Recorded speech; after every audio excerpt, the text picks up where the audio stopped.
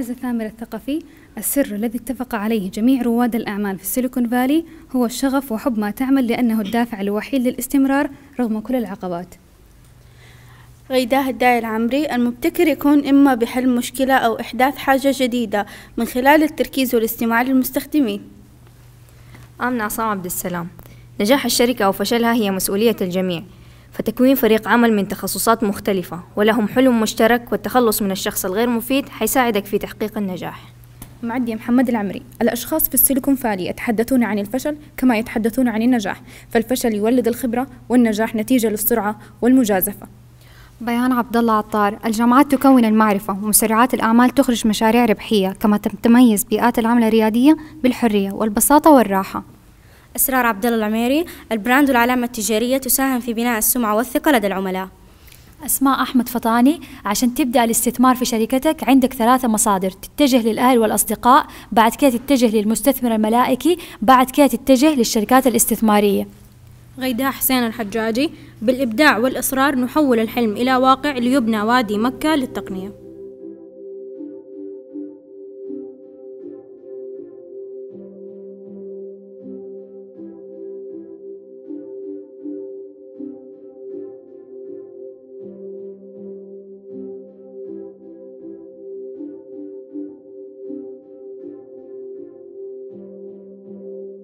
في عندك نوعين من الناس اللي متخرجون من الجامعة. في ناس راح تروح لاتجاه الوظيفة، وهذه أثرها الإيجابي موجود ولكن راح يكون على دائرة ضيقة. وفي ناس مثل اللي موجودين شفناهم اليوم، رواد أعمال يهدفون أنهم يخلقون وظائف. هذا اللي أنا بالنسبة لي يهمني، لأن صح اللي يدور على وظيفة ماني بقول لك اعتبره سلبي، هو إيجابي لكن إيجابي لنفسه، وفائدته راح تكون غالبا لنفسه وللكيان اللي هو راح يشتغل فيه. رائد الأعمال راح هو يستفيد، محيطه راح يستفيد، والمجتمع بشكل عام كله راح. الحركة الاقتصادية اللي ناتجة من حركة رائد الأعمال بالنسبة لي ولا حتى ما يعني لو أقول 100 ضعف قد اللي راح للوظيفة ما هو في حقه. كنت في السعودية بحاول أدور على أي أحد يقدر يساعدني في المجال ده في 2010 وما كان في أحد. دحين كلاس كامل من مكة جايبينهم هنا في السيليكون فالي، عاملين لهم بروجرام أبو 10 أيام بيودوها أماكن حتى ناس يمكن عايشين هنا 2 3 ما عمرهم راحوها. فبصراحة شيء بحسد عليه ولا أغبط عليه الأفراد اللي مشاركين في المشروع، سواء كانوا في جامعة أم القرى والناس كلهم المشاركين اللي عندهم أفكار. حالياً في 10 أيام هيجوا ياخذوا خلاصة كل اللي يبغوا يعرفوه عن السيليكون فالي. What's amazing about entrepreneurship is that entrepreneurs, no matter where they're from, where they come from, what their background is, we're all the same. So we all have a passion and something that we want to build and create, and all we need is the tools in which to actually do that to be successful. So what we've done here is try to find ways to create and support entrepreneurship as part of a university, to make it part of the education process. And we think this is something that can happen all over the world at lots of different universities in lots of different areas. So we think that by having people come and see what we've built and see what can be done just given a small amount of resources, we think that that can help people to know that it's achievable and actually want to jump in and start their own companies. There's so much more opportunity to make an impact and change the world, or build a really cool product that someone's going to love, and you get to build a team from the ground up. So a culture that you want to be in, and you have so much opportunity, and the only thing stopping you is yourself. So there are a lot of resources out there to help you be successful if you're doing a company. All it takes is you to go out and find them. So I encourage everyone to go out there, find what they're passionate about, and go after it. And it's only up. You can only get better and do more. I grew up in the Middle East. I know we can get really relaxed at home. We'll enjoy watching our TV or FIFA or football games. Get out there, meet people, shake hands, sweat it out. Put yourself in awkward positions to meet people. Put yourself in positions where you're not in your comfort zone so you can meet people that could potentially help you to grow your company. Don't fall into the comfort of your home and the small circle of people you know. Get out there, meet new people. Leave your country, explore other countries for more opportunities, broaden your horizons, and execution. Less talking, more doing. Because everyone has great ideas, but it's the few that actually execute them that actually go ahead and become the next PayPal, become the next Dropbox, become the next big thing. يعني في ناس كده بتقعد تتكلم عن عندي الفكرة دي وعندي الفكرة دي وهعمل كده وهعمل كده. بلاش كلام، فعل، عايزين فعل. ابدأ اشتغل على طول، ابدأ اعمل، ابدأ الفكرة بتاعتك. فدي أهم نصيحة عندي، ابدأ. So it's not enough to have just a great invention and then it never sees the light of day. To have a great invention or an idea or a passion about a particular subject and be able to connect it to the people who can extract value from that is the most important piece of the work we did today. And if they took away just one lesson and that was it, I'd be very happy with them. لما الواحد يسمع المعلومة غير لما ينفذها وبيده يلتمسها. فلما كنا في السنة لما كانوا في السعودية وبياخدوها في الكلاسات أو بياخدوها نظري غير دحين هنا في تطبيقي. هنا هيشوفوا من خبرات، يكتسبوا خبرات ناس تانيين، هيحكوهم الحكايات حقتهم إنه اللي عانوا فيها، اللي صارت لهم من خيبة أمل لسكسس ستوريز، إنهم نجحوا فيها، قدروا ينشئوا شركات. طبعا هذه خبرة لا تعوض يعني. So I've spoken about entrepreneurship and innovation all over the world. So my hope is that I'll be able to spark a few ideas in the young entrepreneurs coming from Saudi Arabia that what is possible, because so many things are possible and we don't even realize it. So I can spark 2 or 3 thoughts in a couple of people that anything is possible and they can go on to do great things. That will be a successful session. I was not expecting people to be so engaged and so focused and listening to me. And I also didn't expect questions. So it was very nice that there were a lot of questions. You could tell everybody was thinking, very engaged and not afraid to ask me questions. And they were very compelling questions. So you have an intelligent group. When you dream big, great things can happen. But you have to have this belief that anything is possible and have the exposure and the tools and understanding kind of the secret sauce behind Silicon Valley. So my hope was just to be able to educate, the students today on what that is. If they have a dream, if they want to become entrepreneurs, it's all very doable, particularly in the environment that's happening globally. And I'm hoping that I inspired them that, they need to believe in themselves and have passion and really be able to execute and continue to carry through, even though someone may tell them it's not a great idea or doors may get slammed in their face, that if they truly believe in it in their heart, then they've just got to continue to carry on no matter what.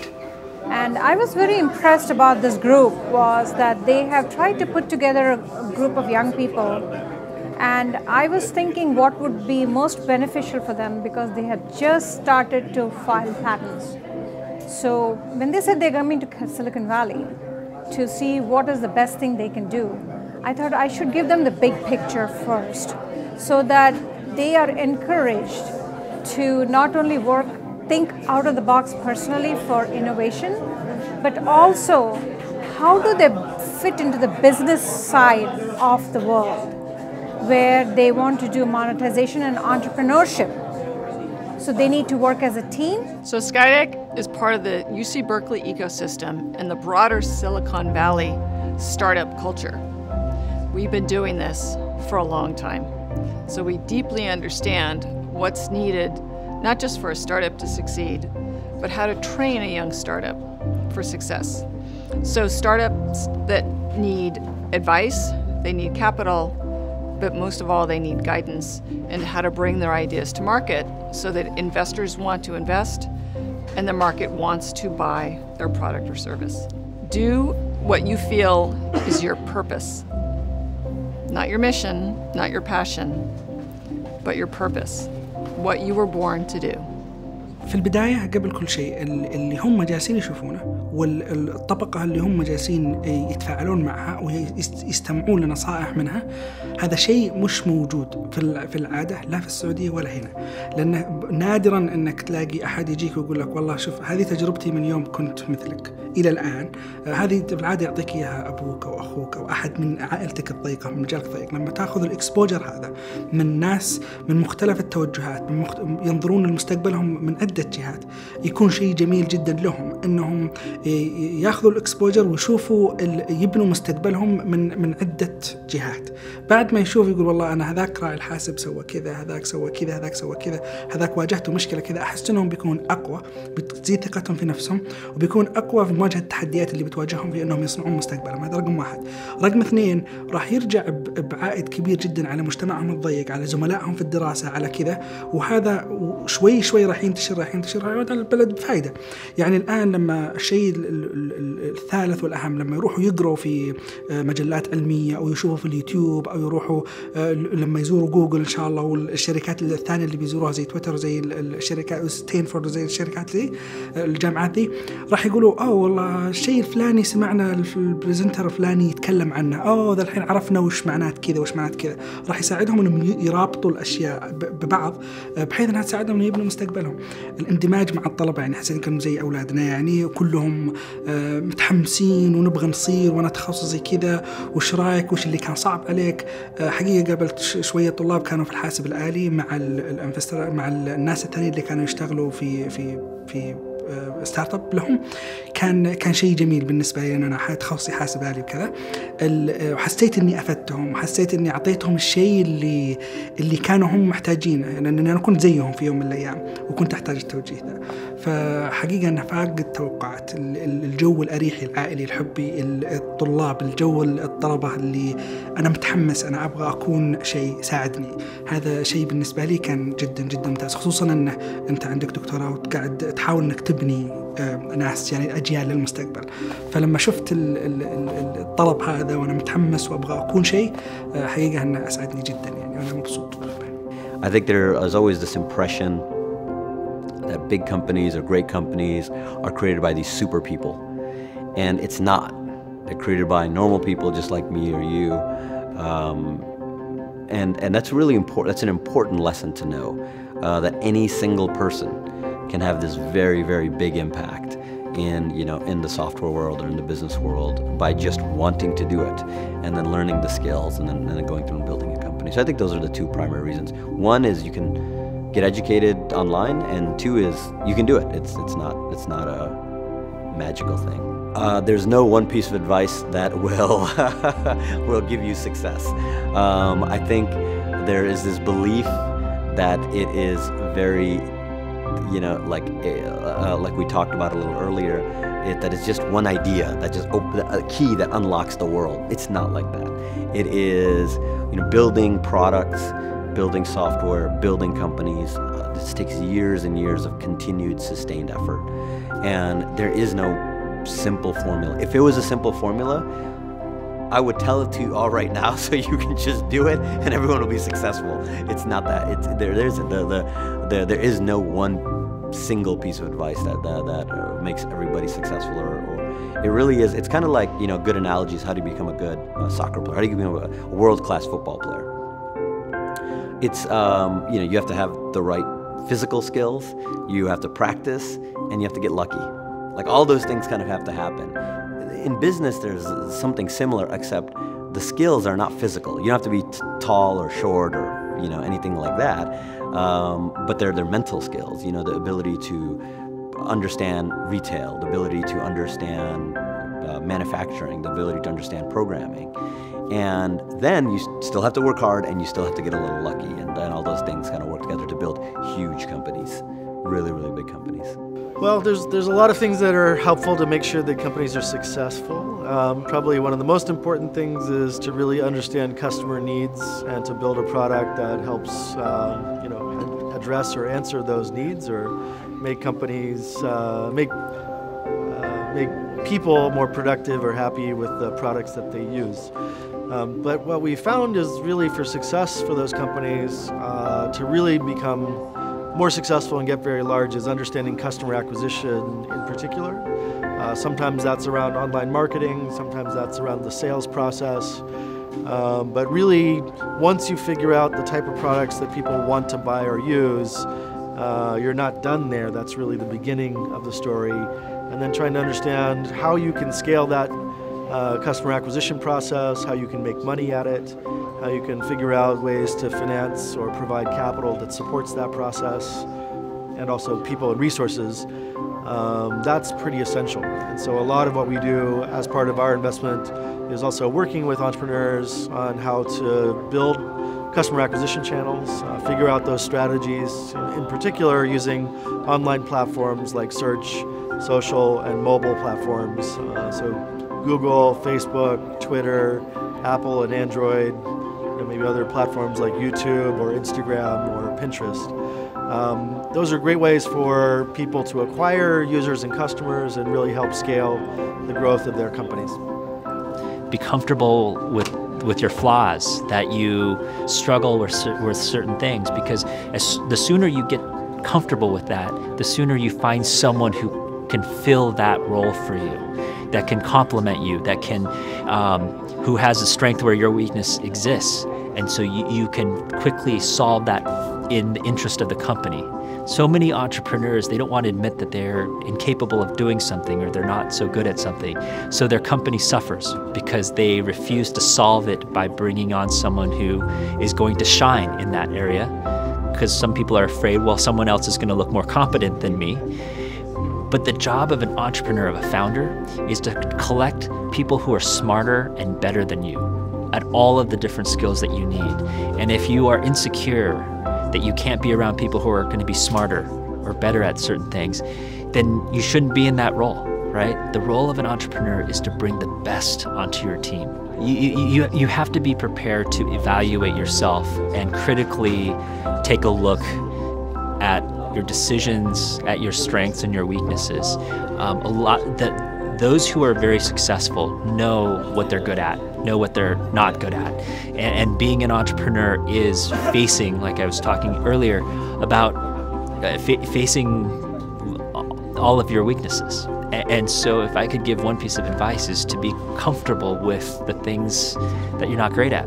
Tech Shop is a place where you can come and make things and build things and use tools you wouldn't normally have access to.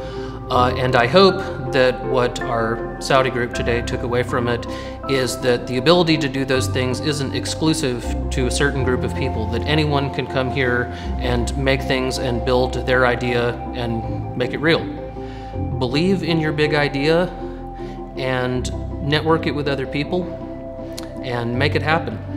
I've really enjoyed meeting with the students today and talking to them about my experiences, more from the point of view of sharing with them some of the mistakes I've made to hopefully have them avoid making the same mistakes. So it's quite interesting to reflect on a career history and say, what have I learned and what could I have done better if I'd only known the following 10 things. And so it's great fun to meet a group of new entrepreneurs and young students who are just coming through and say to them, you know, here's some of the things you can learn and save some time on thanks to the experiences I've had.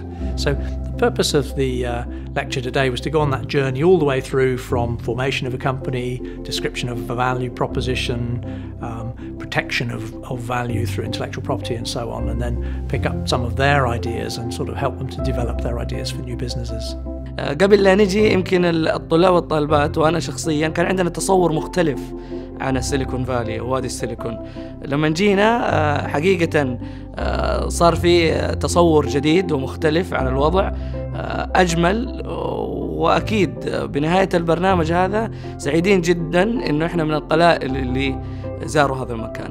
كانت أيام جميلة جدا قضيناها مع المبتكرين ورواد الأعمال من طلاب وطالبات وأولياء أمور. زرنا العديد من الأماكن الجميلة والمتميزة اللي يحلموا كل الناس يزوروها، المهتمين بالابتكار ريادة الأعمال. جوجل، انتل، سامسونج، بيركلي، ستانفورد، سكاي ديك، فاوندري. حقيقة يعني برنامج كان ثري جدا، يعني إن شاء الله وبإذن الله ينعكس على هؤلاء المبتكرين والمخترعين ورواد الأعمال، ونشوفهم شركات متميزة وعالمية بنفس مستوى الشركات اللي شفناها هنا. وكل مشاعري وأحاسيسي تتجه إنه إحنا نتابع مع هذه الكوكبة اللي جات معانا في تطوير أحلامهم ومشاريعهم وأفكارهم إلى خطوة قادمة بناء على التجربة اللي شافوها هنا. كيف نكبر مشاريعهم، كيف نخليهم يطلعوا بأفكار جديدة ومشاريع جديدة، كيف شركاتهم الناشئة هذه يكون لها أثر كبير على مستوى المملكة العربية السعودية وعلى مستوى المنطقة ككل. وإن شاء الله نرجعهم مرة ثانية هنا للسيليكون فالي لما يبغوا يوصلوا للنطاق العالمي. سبب تواجدي هنا هو كمرافق لابنة أخي الآنسة غيداء هدايا العمري لزيارة سيليكون فالي، وأيد جميع الأهل في دعم أبنائهم وبناتهم لحضور مثل هذه زيارات وكذلك ورش العمل، وذلك لتحقيق يعني أهدافهم ومساعدتهم أيضا على تطوير أفكارهم وتحقيق نتائج أفضل للمستقبل إن شاء الله. فخور جدا بابنة أخي وأيضا جميع المشاركين من الطلبة والطالبات، وسعادتي لا توصف حقيقة بتمثيل ابنتنا غيداء، وهذا أعتز به، وأيضا يعتبر تمثيل للعائلة بأنها أحد المخترعات وأحد المرشحات لحضور زيارة سيليكون فالي، وأيضا لحضور الورش العلمية والعملية. بعد البرنامج ده الناس هيكون عندها وعي أكبر بكتير في كيف تاخد فكرة من راسك وتحولها لشركة حقيقية. أتوقع الناس هدول هيرجعوا هينقلوا اللي شافوه لزملائهم. اليوم كان واحد من الشباب يسألني يقول لي جاي من لندن، فيقول أنا عندنا هناك سيليكون راوند أباوت وكيف تقارنها بسيليكون فالي. في أمريكا نفسها ما حد يقارن نفسه بسيليكون فالي، سواء اللي موجودين في نيويورك ولا في أماكن أخرى.